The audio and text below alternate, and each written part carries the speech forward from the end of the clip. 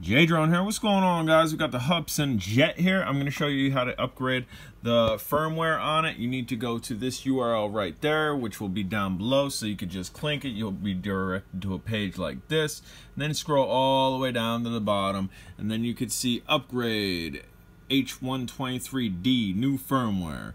Click on that, download that. Once you download that, you'll need to extract the file. Once you've extracted the file, you'll have a folder that shows up like this. You double click that. You'll have inside the folder everything but what's above my finger and what's above my finger. To get the program itself, you need to extract what's above my finger, and to get the flight controller, you need to extract that.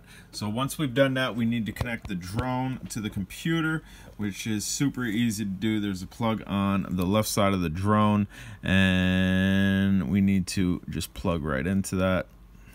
Once we do that, you'll see that we have a light on the drone that shows it's connected. Then we need to just go up here and double click the upgrade tool. You'll see over here, bam, it says connected, and then we need to open our file, which we are upgrading the flight controller. Open file. We are going to go to my desktop. Where's desktop? Desktop, where is it? Come on. PC, maybe there.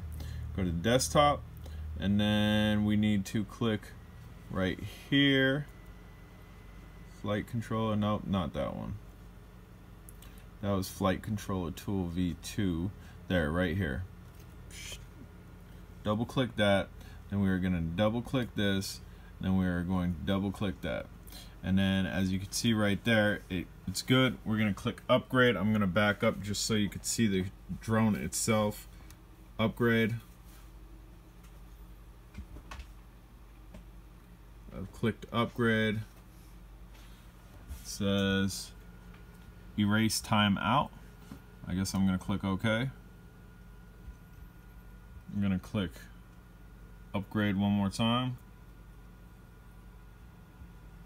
And now you can see that we actually have process going on, 50, 60 some odd. When this is all done, the drone should chirp. It shows 100%. It's clicking. I hear clicking. There we go. So that should be it. The firmware should be on there. It should be good to go. Guys, I'm J-Drone. If you haven't subscribed, smash that subscribe button. Then all we got to do is just,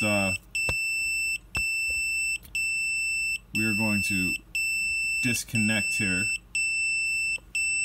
simply by unplugging the drone itself, and it should be good.